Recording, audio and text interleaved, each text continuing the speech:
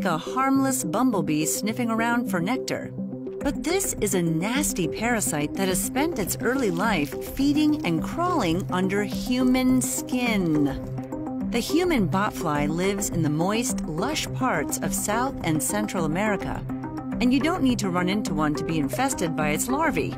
But if you do become the unfortunate victim of a botfly infestation, do you know the best way to get rid of them? Should you A. heat the affected area, B. squeeze them out, C. cover the wound with bacon grease? Stay tuned and we'll reveal the best way to deal with these horrible parasites. The human botfly is one of 160 botfly species.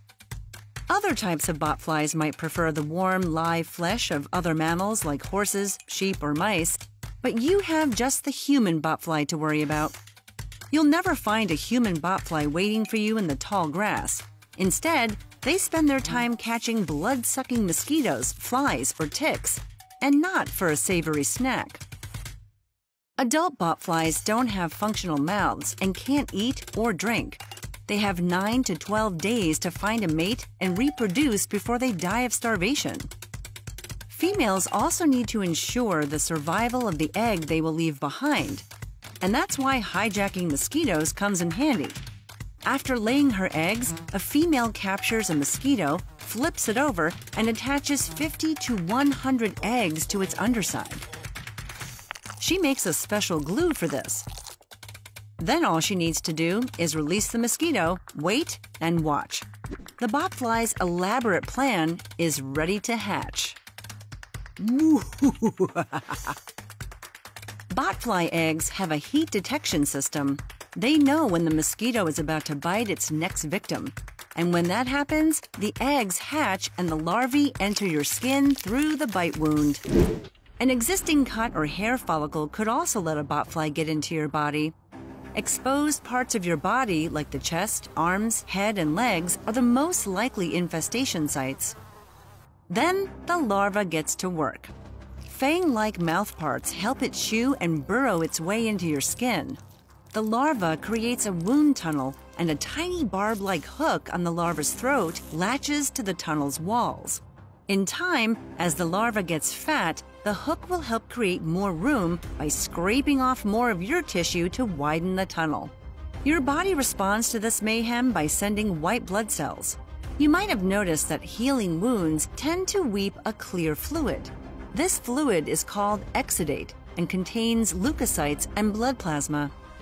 Mixed in with some local dead cells, this is what the larva eats for up to 3 months. And it keeps burrowing to trigger your body into sending its next meal. But since it's busy feeding, the parasite needs to make alternate arrangements to get air and stay alive.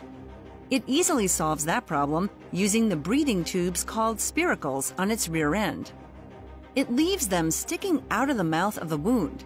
So yeah, the botfly is a butt breather. As the larva grows, the infestation site can get hard and slightly painful to the host. But the worst part is that you might be able to feel the bug moving under your skin. Gross! If left untreated, the larva will eventually pupate and simply drop off your wound. It needs to sink itself deep into soil for the next leg of its life cycle. But how could you harbor this horrific critter under your skin and not die? The botfly has it all figured out. It needs you in reasonably good health to keep providing food. It secretes a natural antibacterial substance from its mouthparts so you won't get a lethal bacterial infection. Aw, well that's nice. But having a growing botfly in your body is still pretty gross and uncomfortable, and you might want to try to remove it. The best method starts by cutting off its air supply. So slather the wound surface with something like petroleum jelly or even bacon grease. This forces the larva to ease its grip, and then it's easier to pull out. Too bad there's no use for the human botfly larva once it's removed. Reindeer botfly larvae, on the other hand, is a popular delicacy among the Inuit people. And if you think that's gross, we've put together a list of the most horrifying parasites. Just for you. Check it out here on Crazy Creatures.